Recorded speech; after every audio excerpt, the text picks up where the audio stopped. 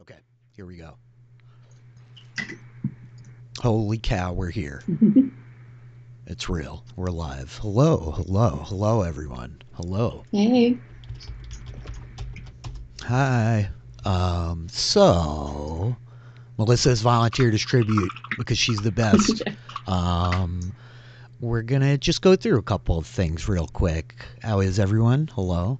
Hello, Piano Man Adam. This was hilarious. Adam jumped in the stream the other night when I was like streaming my campaign on Monday. And Kurt's like, hey, do I know any of these folks? I'm like, yeah, you know Yeah. Pia. And Adam's like, Yeah. it's me, it's Adam. Was so good. Todd, what up? Jess, hello. Cool. Awesome. Sweet. So, you've volunteered, Melissa. You've taken Tala Petrichor. You've leveled her back down to first level. And now we are going to level her up again to second.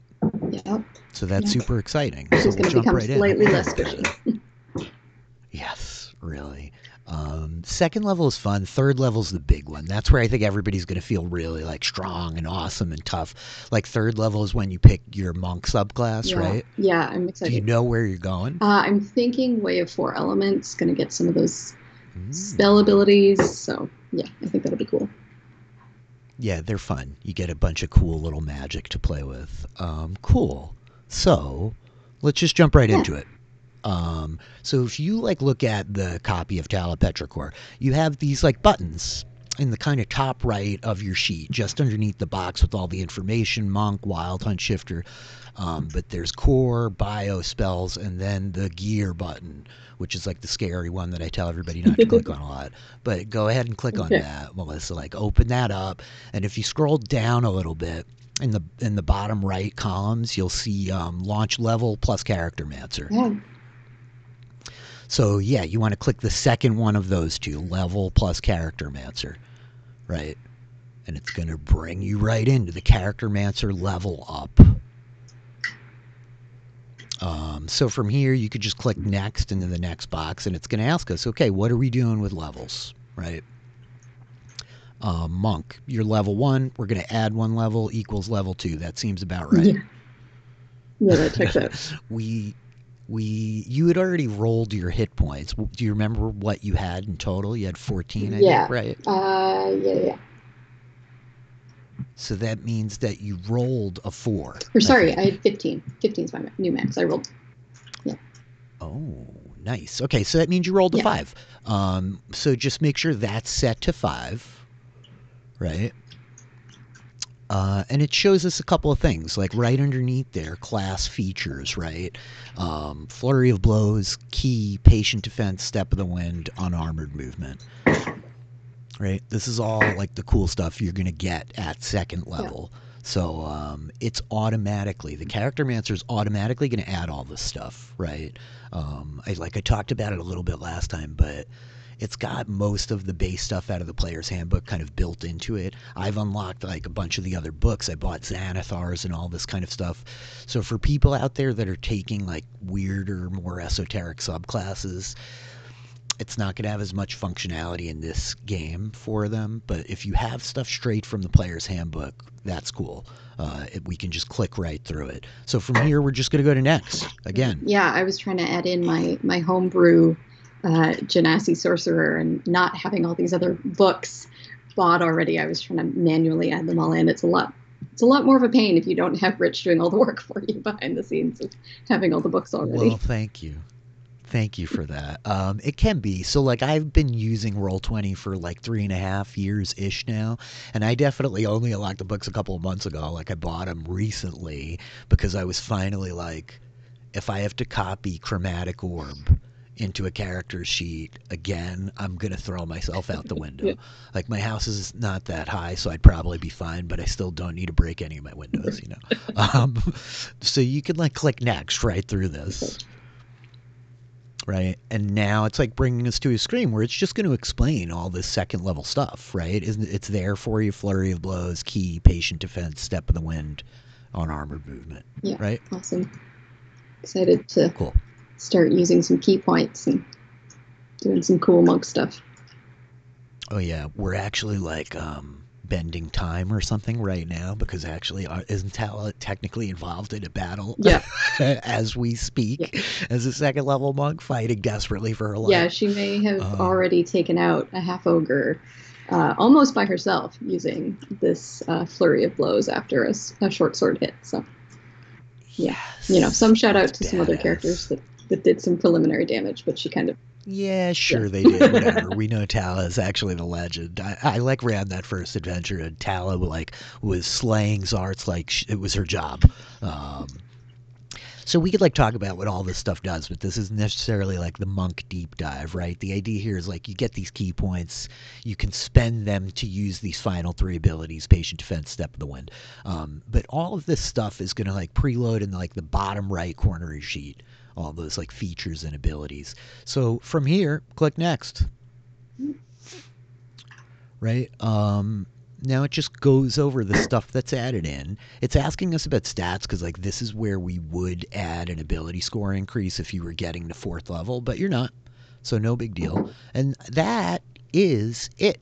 You can go ahead and click apply changes. Great. Boom. That's it. That's it, you guys. It's done. And we went like extraordinarily slow through all of Yeah. that. Right. But the idea here is now on the bottom right of your features and traits, all this stuff has been added, right? And just like I kind of was showing you guys last time, like this whole column of features and traits, you can literally like mouse over the bubble and it'll put this information right into the chat for us, right? And then if we click right underneath the name, the header, they'll all collapse. So I'm just mucking with your sheet so we could like show them all this new stuff, right? But that's it. It's all there. Boom, boom, boom. On armored movement, your move speed went up 10. We could see that like it automatically did that. Hit points maxed out 15. Very cool. And that's really it. So like one thing I guess I noticed, Melissa, while I was like looking at this sheet is that in the middle you have your attacks and spell casting and your darts aren't on there, Okay. right? Yeah. So this is like a great There we moment go. too. Yeah. If you want, you can like open up that compendium, Yeah. the little eye with the circle around it over on the right, and then go like right into items. And we can drag darts from over here on your sheet, and that should auto load in. Perfect.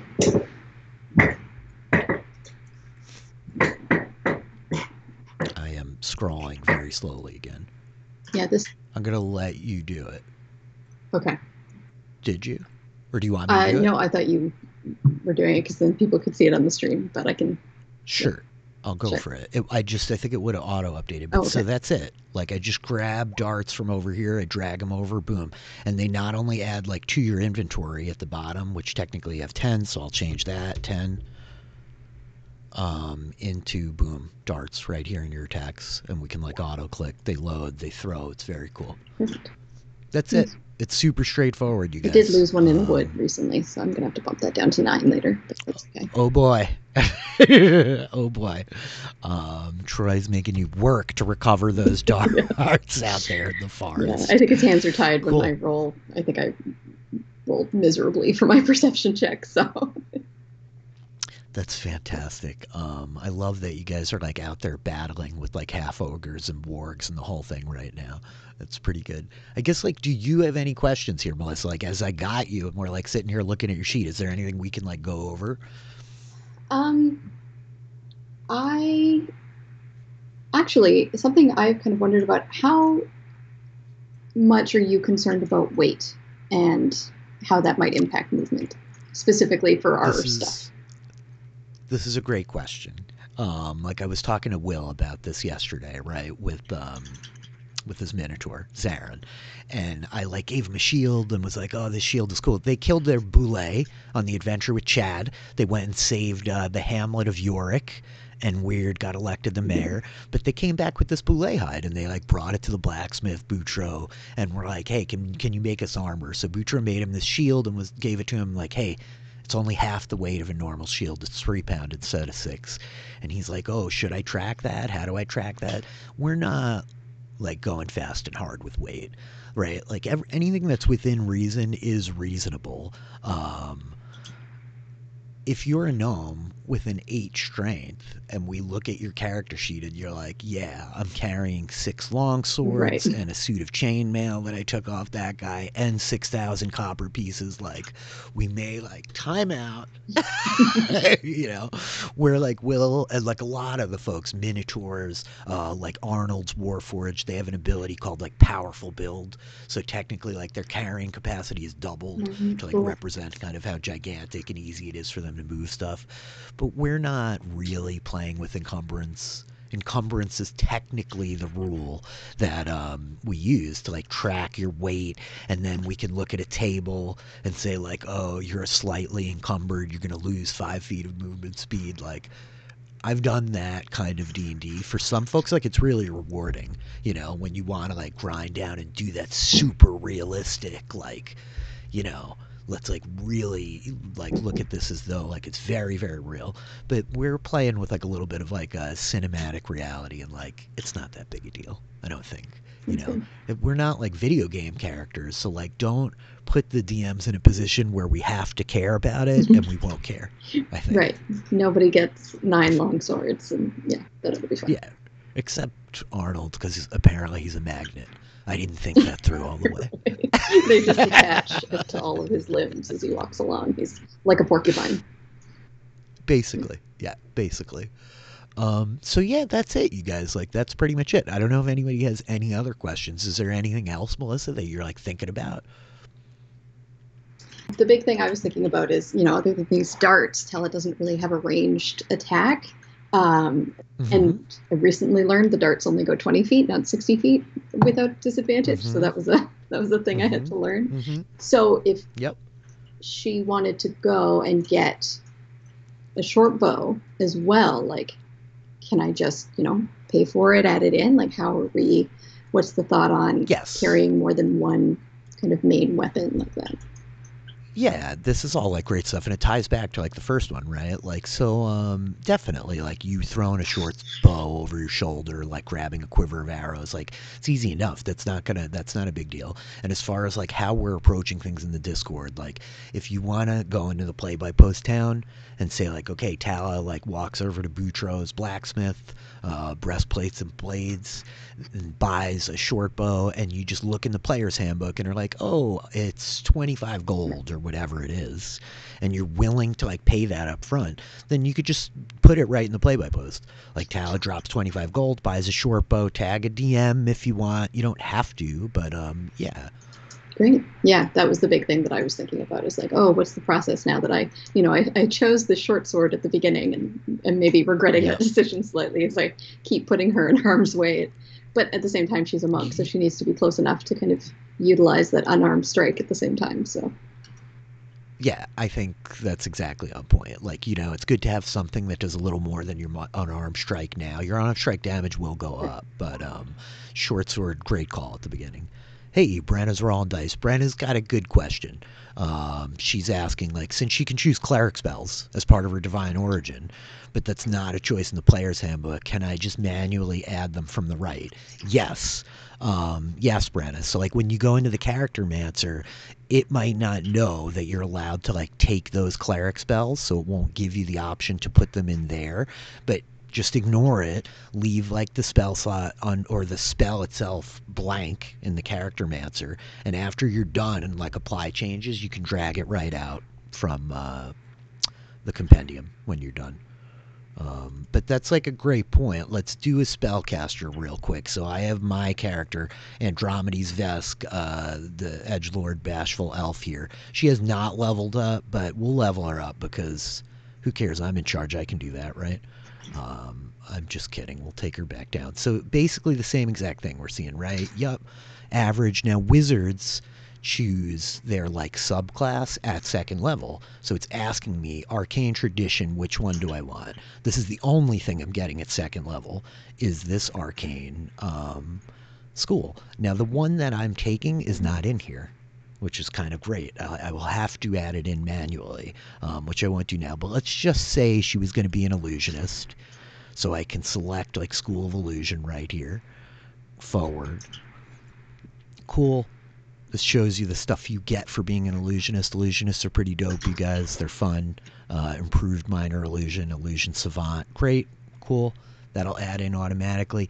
Now it's going to bring me to this thing. This is kind of what Brent is talking about. If you're a spellcaster and you go through this process, no, taking intro. You said, gotcha, Troy. If you're a spellcaster, when you go through the character mancer, it's going to like bring you to this list.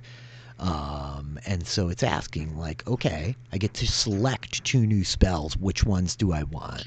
Well, I'll tell you one thing I want. I want Catapult because I've seen Orville throwing stuff around all over the place and it's awesome. And then I want Expeditious Retreat so I can run away from the next creature that looks like me that tries to kill me, right?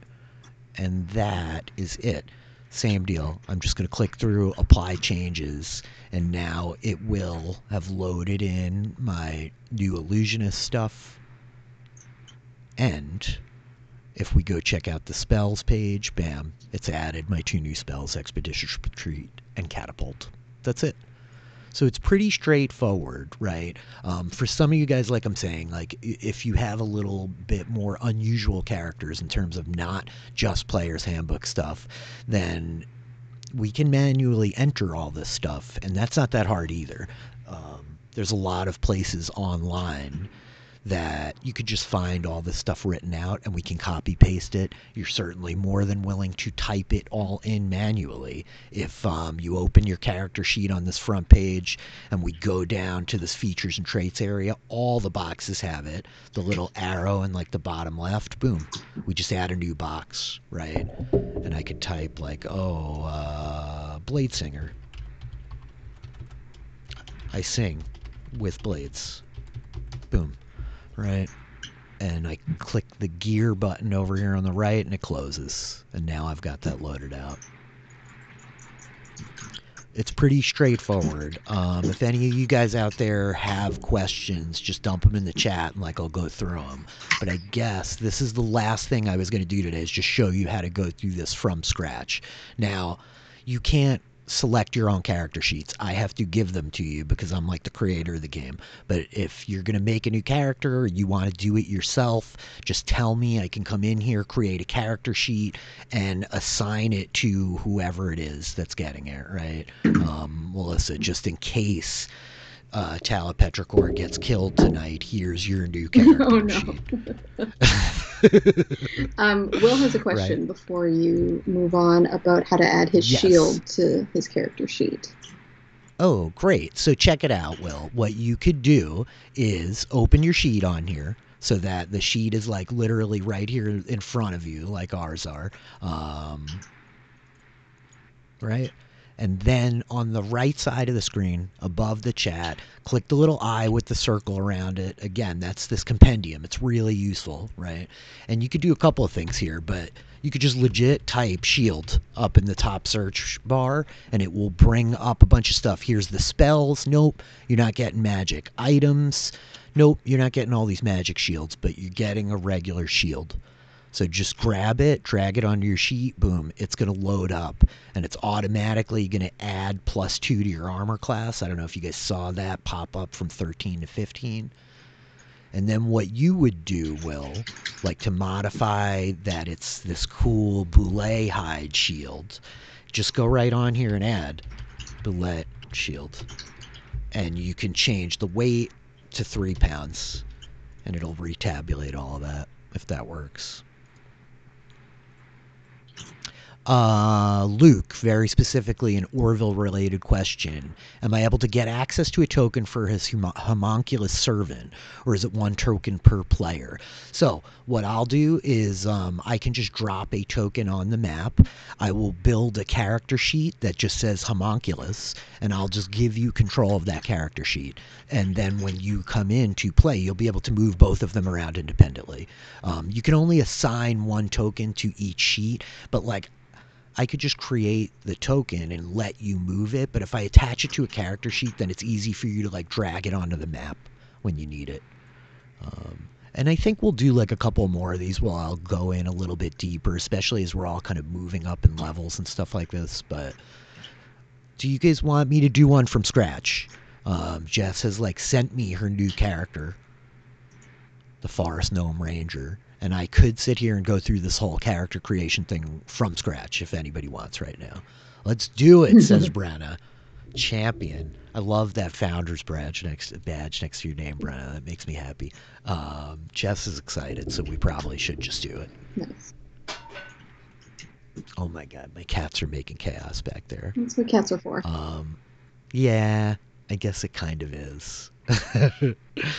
So, this is a brand new character sheet. When I open it up, it gives me these three options. What do I want to do? How do you want to create this character? Edit sheet directly. Those are like the good old days. I don't mess with that anymore, though it's really easy. It will just give us the whole sheet blank, and we'll manually go in and add all the data. Create an NPC. This is not an NPC. Jess is a player, which means it's going to be a player character. So let's go in and use the character mancer. So this is from scratch how we do it. Okay, start. Next. So choose a race. She's a gnome. Gnome. Cool. Alignment, we'll fill that out afterwards, but it automatically is going to load in all the basic gnome stuff, right? She's small size, movement speed, languages, common and gnomish. It's going to add those language proficiencies right in, dark vision. Now, gnomes have subraces. There's a couple of different types of gnomes. She's going with forest gnome, right? Bing. So it knows forest gnomes get +1 dexterity, forest gnomes get minor illusion, forest gnomes can speak with small beasts, which is everyone's favorite thing to do in this game. Yeah. And that's it. Like, so now that I've got that selected, I will like next over here. It takes a minute to think. It knows what it's going to do with these stats, +1, +2 to intelligence. Now it's like, okay, what's the class? Ranger. Right? This is where I got to start referencing Jess's sheet that she sent me, right? But, okay. So, proficiencies, which skills did she take? Now I have to do a little bit of reverse engineering. So I know she's got the folk hero background, which I think is animal handling and survival are the skills she gets. Let's see how good I am at actually remembering all this stuff off the top of my head. So the three proficiencies she took for being a ranger are, I think, nature, perception, and stealth. Boom. All three of them right on top of each other. So I'm just going to select those.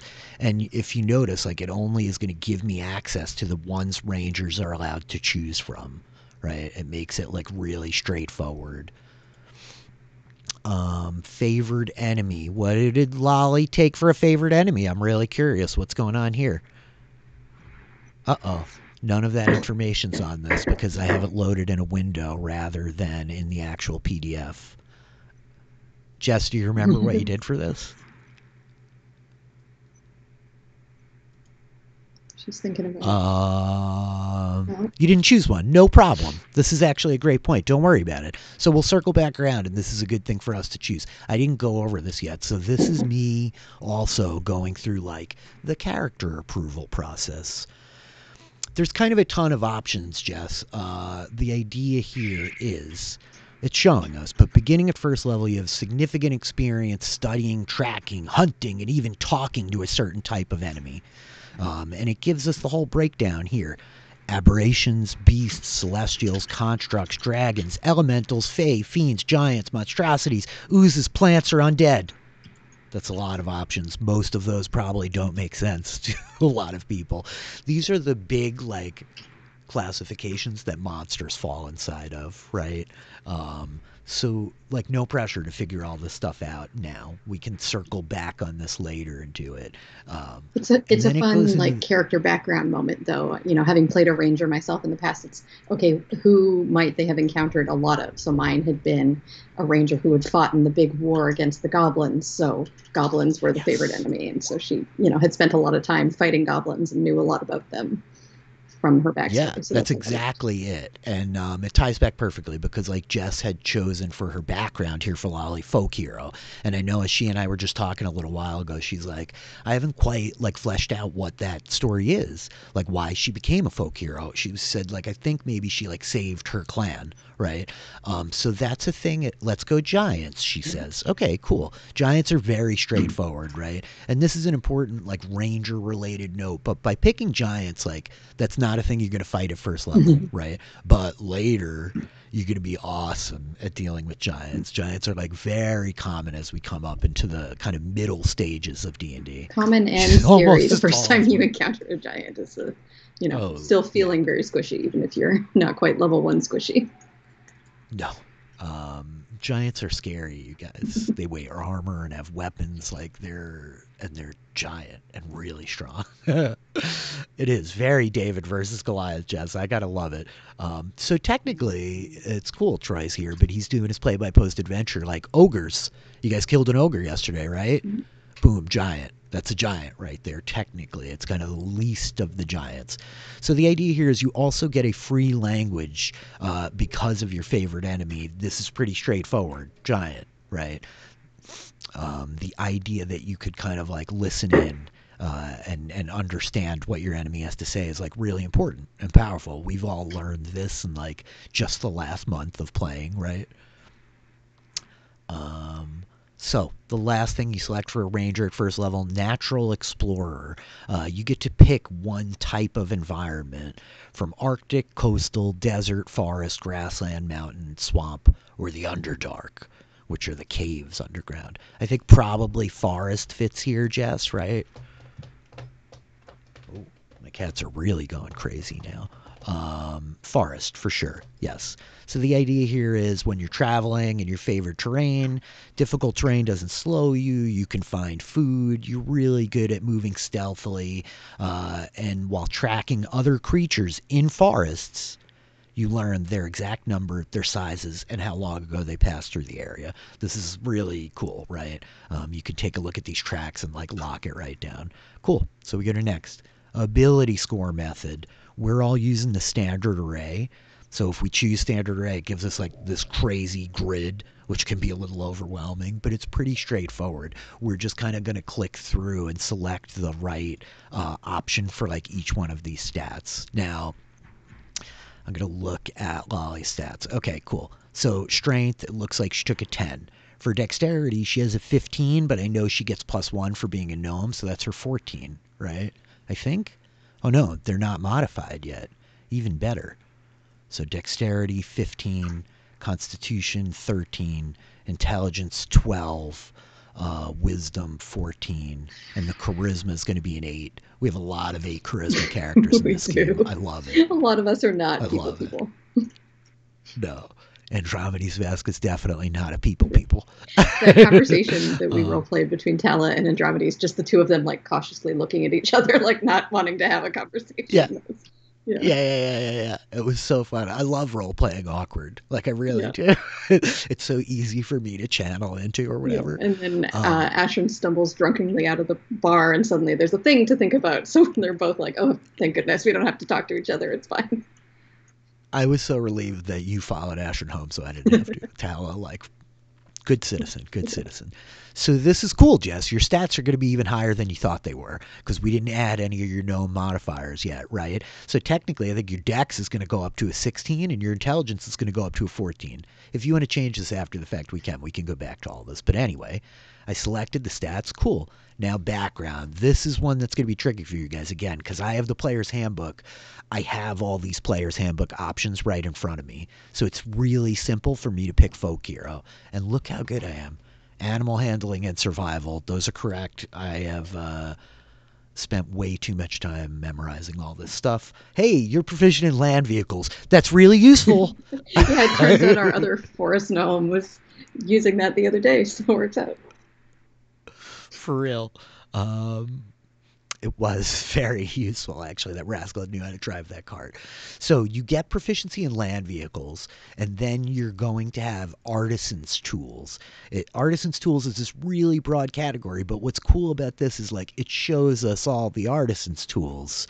Alchemist supplies, brewer's supplies, maybe you know calligraphy, carpentry, pottery, mason's tools, whatever. We'll just pick wood carvers for now. We can change it later.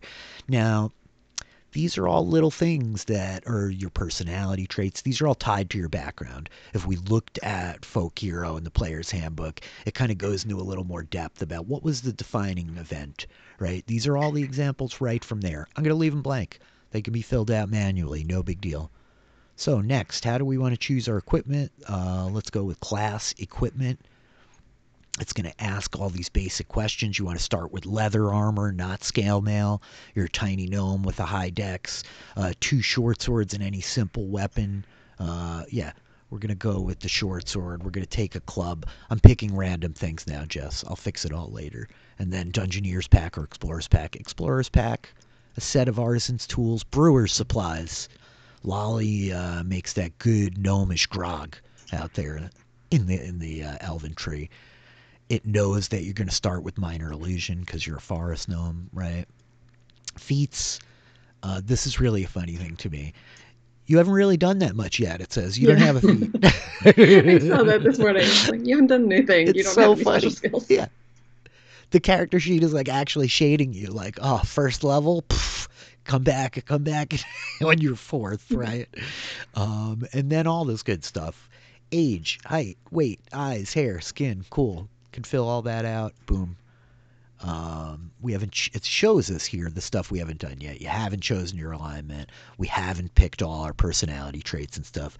But we got the hard work done. So we tell it to apply changes. It builds the character. Blam. And as you can see, this thing is already pretty populated. And it's a beautiful thing that all this stuff, the features are here and built in. And we didn't have to put them in manually, right? So that's it, you guys. That's the like basics of walking through building a character with the Character Mancer. Yep. Does anybody else have any questions out there while we're hanging out? Doesn't look like it. How about you, Melissa? Do you have any more questions? No, you answered my couple. I'm sure I'll have more as we go, but Yeah, that's a how it little more, works. and then I'll have an excuse to do this again next week. Cool. Thank you very much for like taking some time and jumping on here and like going through all this with me. I feel like particularly less awkward not being by myself. So aces. Perfect. Yeah, anytime. It's fun. um, and yeah, that's it, you guys. That's like the basics of like managing a character sheet, right? Like going through it. We did like creation, we leveled up a wizard, we leveled up a monk. Like that's really it. I think so far we're getting a lot of like good feedback around Roll20. People seem to dig having this here. I know like we sent there's all those other character sheets in the Discord. They're really useful. If you're the kind of person that likes a paper copy, print your paper copy. The biggest trouble I find with these sheets in Roll20 is like there's no easy way to just print them. You know, I wish that I could. Like, I'm sure somebody who's a little more savvy than me could like figure out how to do it really easily, right? Um, but for the sake of like the DMs and all of us being able to come in here and open up any one of these sheets and kind of get into what's going on it and level them up and check your items and look at exactly what you have to kind of help explain how it works or just to track it or all of that kind of stuff that we have to do on the back end. It's really useful for us to have them here. So for anybody who is like using a digital sheet and is like updating their PDFs and then saving it again and updating it and saving it again, I really encourage you to just like transition in here. Use this sheet in the Roll20 as like your primary sheet, and it makes life easy, you know. And I showed it last time, but like we did play this week. Like again, all this stuff on the sheet is hyperlinked. All the rolls. If somebody says make an intelligence check, we can just click on intelligence, and it knows what's going on. It rolls it for us, and when you can always like mouse over the numbers down here, and it'll show you rolled a 6 plus 1 is 7, right? Athletics. Same with the weapons. This is worth me showing you. When you make weapon attacks in Roll20, okay, cool. 21 and 21. You just stab the guy with your short sword and your silver dagger. But, like, how do we do the damage? This is a little unintuitive, but we have to go over into the chat, underneath the actual numbers in the chat, and short sword right there will be, like, hyperlinked again. And if we click that, it will roll our damage. Goes with like any kind of attack, whether it's a spell, anything where you're making an attack roll. It loads into the chat, and you get the damage out of it down there in the chat. Wasting all my good rolls, but yeah, it's good. I know. It's horrible, right? Um, the rolls are dangerous. We played the other night on Monday, and my players, Clark, crit 3 times in a row. Short sword. He was just like 20, 20, 20. And I was like shocked, man. They were in a really dangerous fight. Kurt's character, Angus Brighthorn, was surrounded and he obliterated them. But meanwhile, 2 weeks before that, like I attacked them with a pretty simple couple of enemies, and I crit 3 times in a row, like 20, 20, 20. So take the Roll20 algorithm as you may. Like I know you kind of hate it, Melissa, right? I It has have not been good deep to you. anger against the Roll20 bot because I'm convinced that it is out to get me. Yeah, Yep. but also Dicebot on the Discord.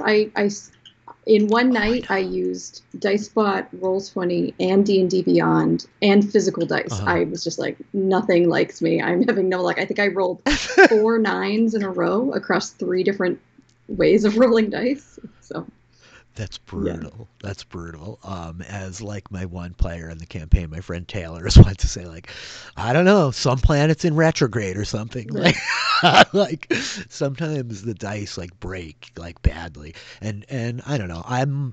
I've been doing this a long time. Like I like to roll in front of the players. It like absolves me of responsibility, you know? Like I'm the players like biggest fan. I want you guys to like be badass and do awesome stuff and I want it to be challenging so you feel validated when you like overcome the challenges, right? It like feels so much more empowering to know like that was really dangerous, but like we did it, you know?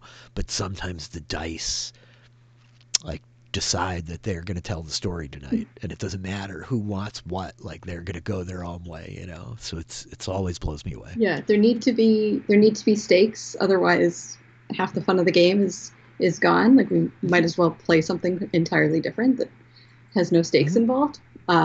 But I mentioned it the other day. I think it's DM and players against the dice. Is like it's not DM Mm-hmm. against players. Like DMs aren't trying to kill everybody. It's just sometimes those dice Nope. are tiny little mother effers, and it's yeah It's they're out for true, blood. yeah, and that's like a really good point. Like I don't know, when I was young and we used to play, it was very adversarial. It was like I played with a DM who was great at what he did, but also was very much like there to beat us, you know. And it's such a different experience than like how I approach stuff now, you know. Like it's really not adversarial. Like I'm not like beating up your characters, you guys, the monsters are. I'm just here to like make sure the rules get played out correctly, you Right.